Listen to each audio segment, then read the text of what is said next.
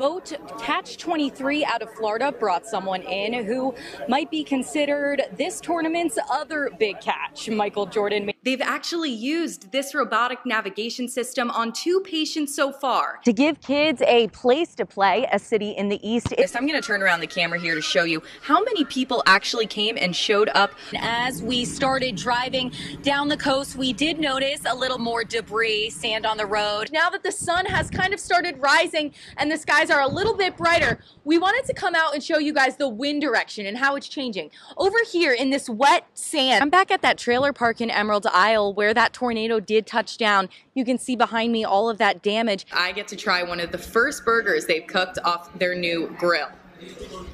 As you can see, my buddy behind me here is reminding people to wear a mask. There are people probably going to set up for a beach day. There's actually a couple right here that I'm looking at that are taking a stroll right now.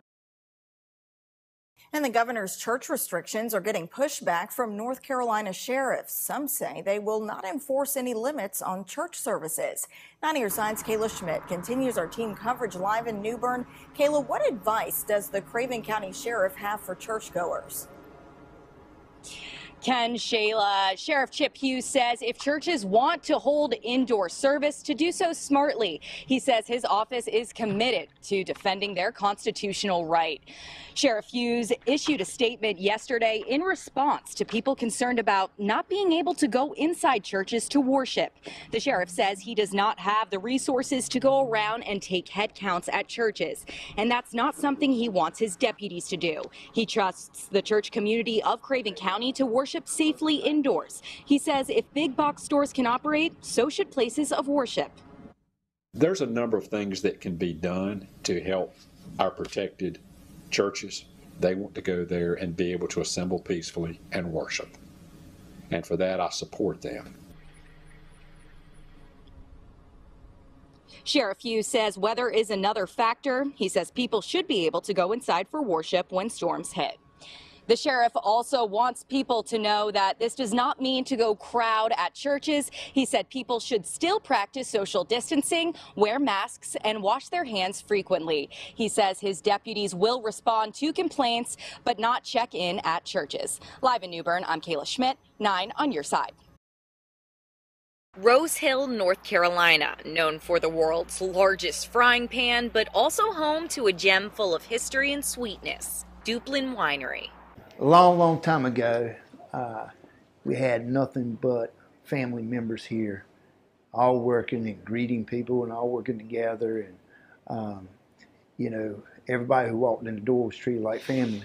Today, that same Southern hospitality can be felt as you enter its doors. Well, you'll find a bunch of appreciative business people that are grateful for the business and grateful for their support. Our family atmosphere makes us a destination. But that's not all. Duplin Winery is more than just a place to pick up a bottle of muscadine grapes. Since 1975, they have turned their family history into much more. They always have something fresh, something new, along with the old favorites. We enjoyed a wine tasting, and the restaurant is, really good as well, the bistro. The family winery offers socially distant wine tastings where you can take a seat and try one of the many native North Carolina wines with a side of homemade crackers and a wine connoisseur to guide you through the flavors. I mean, everybody's friendly and helpful and, always in a good mood. And it's not just wine, it's a whole experience. We have a great bistro, which makes some great fried pickles, which is a great Southern delight. Shrimp po' boy is really good, and my husband tried the clam chowder, and he said it was excellent. The winery also offers tours. They are currently unavailable right now due to COVID-19, but an attraction to check out once it's back. If you've never tried Duplin, you really don't know what the best sweet wine in the world tastes like. And if you get the chance to come in our door, we're going to let you have some. Whether you want to taste test, pick up a local treasure, or try some Southern cooking, life is sweeter at Duplin Winery. For Destination Vacation, I'm Kayla Schmidt. It's been nearly 3 weeks since East Carolina University held its first virtual graduation. And of course, many graduates from the class of 2020 were home with their families instead of walking across the stage to get their degrees. Now to your side's Kayla Schmidt followed one pirate's journey through this virtual milestone. She joins us now from our Jacksonville bureau with more on his experience. Ken, Shayla, I have the honor of telling this story as a fellow pirate and ECU grad. I knew Rockford Rec as a student. His perseverance with the pandemic hitting at the end of his senior year is inspirational. So here is his story. Since you didn't get the formal graduation, do you feel like a graduate? In 2016, Rockford Rec packed up his childhood room in Cary, North Carolina, and went east to begin his freshman year of college at ECU. I had the dream of, there's that day where I'm going to walk across the stage, my whole family's going to be there. I'm going to throw, my cap up in the air, the fantasy of it all. 4 years later, Rec expected to do just that. We need to understand, what is a coronavirus? All of our lives will change in some way over the next few weeks and months. Simply put, we've had to face the reality that spring graduation ceremonies will be disrupted. But he didn't. He couldn't, and neither could the graduating college classes across the nation.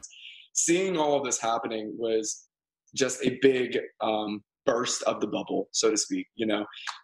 This fantasy, this dream that we all had felt kind of crushed.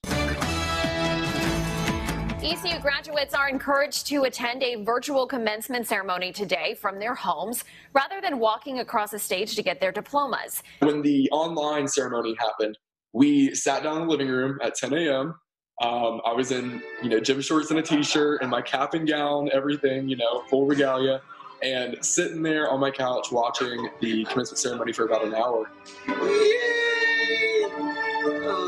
And I just went outside and popped a bottle of champagne. So that was my crossing the stage, I guess, in my backyard.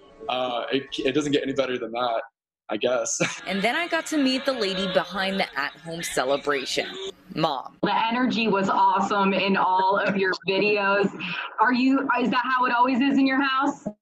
Yes. 100%. Yes. Rockford's mom, Katrina, told me about the legacy ECU has within their family. It started with Rockford's great-grandfather. Then his nanny went there, Katrina's mother. He's her only grandson. She has 3 granddaughters in Rockford. He's the only boy in the family. Katrina says he calls him her special grandson, and the virtual graduation allowed her to see him on his special day. To be honest with you, it is really probably better that it happened the way it did, because I don't think my mother could have made it to the ceremony. So this way she really got to experience it with him. Rec also experienced something else quite unique. I mean, I graduated on Friday, and then I had Saturday and Sunday to rest, and then Monday I was off to work. He landed his first job during a pandemic. Finding a job during this time has really boosted my confidence, boosted my self-esteem, and has really just made me feel so much more confident about my future. Rec says he follows strict procedures to ensure he doesn't bring COVID-19 home to his family, but is grateful, positive, and motivated to be a graduate of the class of 2020. But even without a job, I look back on all of the years that I've been at ECU for, 4 years now, having those memories of like my friends, the celebrations, the fun times, the work, all the memories that I've accumulated into basically my graduation, it's kind of added up into my graduation. So yes, I feel like I have graduated now. And as a pirate graduate myself, I helped make his dream a reality, virtually, with a lot less people. Very, very sweet story. I followed up with Rockford Rec today. He actually wanted to be able to show a picture of his nanny graduating from ECU, but those photos were unfortunately lost in a fire. That means the photos you saw in this story mean that much more to this family. And I just want to say to the class of 2020, college or high school, congratulations. Live in Jacksonville, I'm Kayla Schmidt, 9 on your side.